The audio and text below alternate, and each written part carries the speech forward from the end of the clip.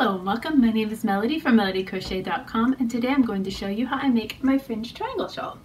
It's a really fun thing to crochet. I came up with it when my son's girlfriend asked for a quick gift for her friend I think it was about 4 years ago when I put it on my blog. It's over on melodycrochet.com. You'll find the link to the pattern and the PDF there.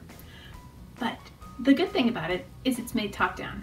That means it gets faster and faster because the rows get shorter and shorter, as opposed to those projects where the rows get longer and longer. How frustrating is that? Just saying. I'll show you at the end how to do the fringe, which I always keep crinkly because this is the center of the ball.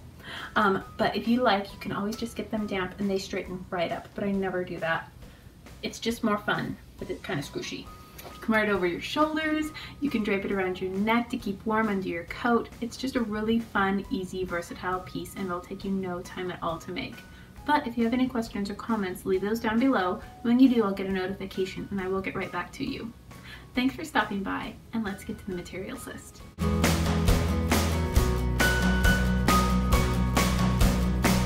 For this project, you are going to need one ball of size 4 worsted weight yarn. I'm using Lion Brand Yarn's Heartland.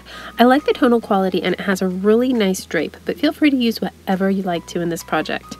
Also, you're going to need a size N or 10mm crochet hook, a nice big hook, it works up so quickly. And you'll need a scissor and a yarn needle to work in the ends after your project's finished. If you feel more comfy, feel free to mark your last stitch of each row with a locking stitch marker, but you won't see me doing that in this video because it's actually really obvious on this project. I think you're going to be just fine with that one, but you always have the option. Okay, let's get started. Let's start with a slip knot. There we go. Pop your hook in there and chain loosely for 124. Now, if you have a hard time chaining loosely, just go up a hook size for your chain. There's no harm in that. That way you know you aren't going to be struggling to crochet into a tight chain. You're not going to have that pucker at the end of your project. But I am okay just kind of loosely chaining. Just make sure you aren't pulling too much. There we go. So we're aiming for 124. Here we have arrived at 50. I like to put a locking stitch marker in at the 50th chain, just so I can remember. In case I lose count, I don't have to go back all the way. It's a little less frustrating. Gotta work with yourself if you know yourself, and I know me. I lose count. Okay, let's continue on toward our journey. Here we are, 124 chains later. We're counting back 3 and single crocheting under 2 legs of your chain.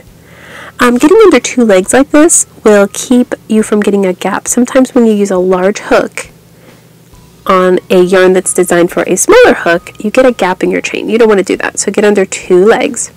Chain 1, skip a chain, and double crochet in the next chain. So the first one was single crochet, and now you are in double crochets. Chain 1, double crochet after you skip a chain there, all the way across. And that's your pattern. Chain 1, skip 1, double crochet in the next.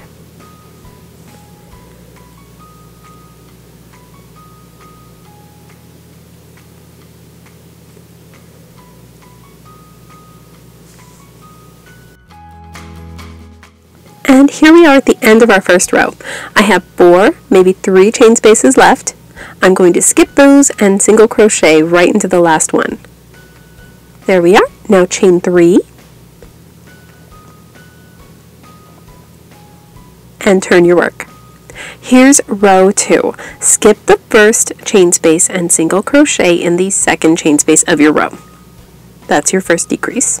Chain 1 and double crochet into the next stitch, right into the chain space. Chain 1, double crochet into the next chain space. And we're just going to do that all the way across. We're going to stop when we have 2 chain spaces left, making that nice mesh fabric. Here we are with the 2 spaces left. Chain 1, skip a space, and single crochet into the last chain space. Chain 3 and turn. Skip a chain space, and then single crochet into the second chain space of the row. Chain 1 and double crochet into each space across. Don't forget the chain 1 in between, otherwise it's going to get really small really fast. And that is the pattern. Chain 1, double crochet across, and it works up really fast. You just do this for the row. You're going to be skipping the second to the last and the very first chain space of each row, so it's going to decrease really quickly into a triangle, because that's kind of like skipping 2 stitches at the beginning and the end of every row.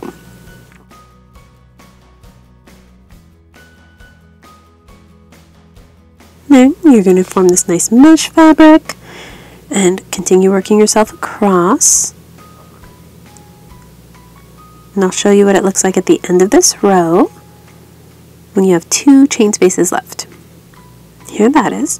1, 2, chain 1, and single crochet in the very last chain space. Chain 1, 2, and 3. Turn your work.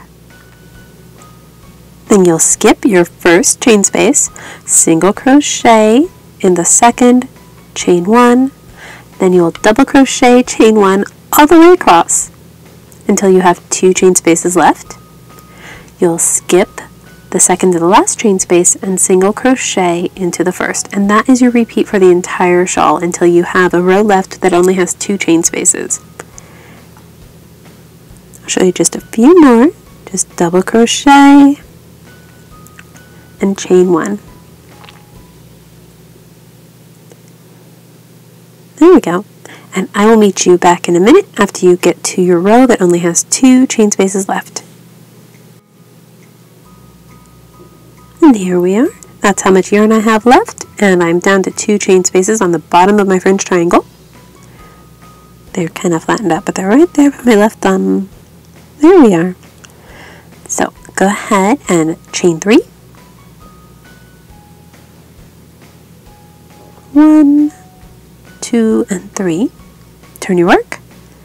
Skip that first chain space. And then slip stitch and fasten off into the last chain space. There we go. Find your scissors, snip your yarn, fully fasten off, maybe a little securing knot. There's going to be fringe here, so don't worry about hiding this.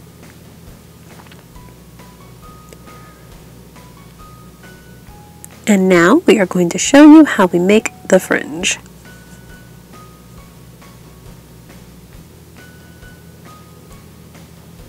Okay, so I take a book and I wrap the rest of the yarn around this book. This is just a moleskine. I think it's 5.5 by 9 inches. A DVD cover works, whatever you have around that's around this size. And I just wrap and wrap and wrap. I think I got about 250 resolutions. Then you take some seriously sharp scissors and you cut just a few strands across. Just snip, little snips. I keep my hand on top to give it some counter pressure so it doesn't become too much of a mess. And this is what I'm left with. I have all these strands. I have a bit of an idea of how many strands are here because I counted loosely, but you're going to be adding fringe to the angles, not to the straight on the top, so not to your foundation chain. You're going to be adding the fringe on the side, and I like to add it about every 2 inches. Now that's not going to end up perfect. You're going to be adding it in different portions of your row all the way across. So I start with the top. This is 8 strands because I did the math, and I found out that I would need that this should be perfect. I might have a couple extra, but with how many times I wrapped it, you might only have 4 or 5 strands. That looks fine too. That little strand on the right, that's just my tail. Now, the first one's always fidgety. I find a metal hook actually works a little bit better for this, but you use what you have, right? So the rule is, don't change sides. It doesn't matter too much whether you enter from the top or the bottom. You just don't want to change sides because then it will look odd, because it won't be the same all the way down. So here's my 8 strands. I poke my hook in, grab the strands, pull them all up together through the hole, and pull it up as much as that yarn will allow you. That's going to give you more room to pull the tail through. So I hold on to the very ends of those strands and then I kind of hook rug it through. Just like that. And then 2 inches down, lands in a completely different part. But this is fun. Don't worry too much about it looking perfect just yet. Fringe is supposed to look fun and happy and a little bit messy.